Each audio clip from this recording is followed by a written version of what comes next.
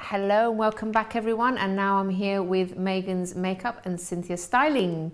Hello ladies. Hello Chrissy. How are you? Very well, thanks. Thanks for having us back. Okay, well they're regulars now, so they have to come back. All right, so we're going to start off with the makeup tips first, because we did have a question last week from a viewer that we didn't get a chance to answer. We ran out of time. Yeah. Rafaela had asked how she can remove her makeup without actually irritating the under eye area. So if you are wearing, let's say, waterproof mascara or thick concealer that does need a little bit of rubbing, don't rub it. It irritates the skin. And you know, she even mentioned the word damage, which is true. You want to be delicate. This under eye area is very sensitive.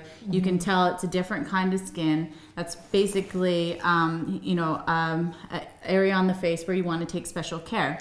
So what you want to do is, if you have some makeup that is waterproof or a bit, you've applied many layers, take it off in layers. You put it on layers. Don't expect it just to come off. Which we do, don't we? We can. You do, and then you just, you want to go to bed and thank God that you're actually washing your face, because some people just don't, because it takes too long to take it off. But putting it on, take it off in layers. These are just simple discs. You can, if it's extra, thick or waterproof, just put some makeup remover on there without, if you're prone to irritation, without fragrances, without all the extras, you can get, oil free. But even if you, like natural, you can use baby oil, you can use a baby wipe. Baby wipes have those ingredients to not cause a diaper rash. You can use those to remove makeup. So, just a normal makeup wipe, but the tip is that you actually saturate and so just give a little hold, press, and, let it sit there.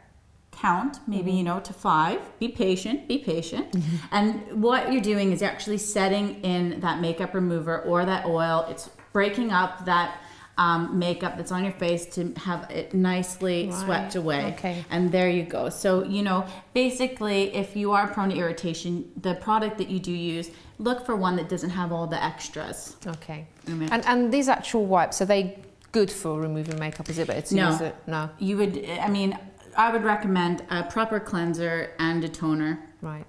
These are basically, if you're choosing to sleep in your makeup, which I do not recommend, that you at least to unclog your pores, use a simple makeup wipe, but it's definitely not a recommendation for ongoing makeup. Just one more question as well. How about face wash? Because sometimes I just use a face wash on, can't say it. Face wash. Face wash. Yeah, that's fine. On my skin. But if it is one that tends to be drying, be careful, because you could be using the wrong one. So if it's drying, put a moisturizer on after, because some people find it tight. Yeah. Right. They want their pores to be, so they get the one that fights, the acne, but maybe that's not the proper face wash for their, So if you feel tight after, then you need one with a little bit more moisture. And if you don't have one with moisture, put that moisturizer on after. Right. Okie dokie. Yeah. And what's this for? We've got a little color wheel. Yes. So just quickly, this is just a simple color wheel in an art store. You can find it in an art store. And people are always wondering what colors are complementary. So here I have it on pure green.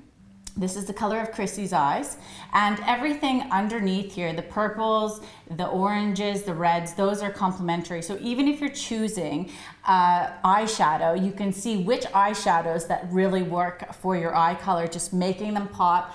And some people look for that direction about which one. And right now we've got a reverse color wheel going on with Christy. She looks absolutely gorgeous. And you made me look absolutely gorgeous. You look gorgeous. Stop it. But we looked at this color wheel and we thought, nah, definitely it's going to be complementary. Don't be scared. Play around with it. Be creative.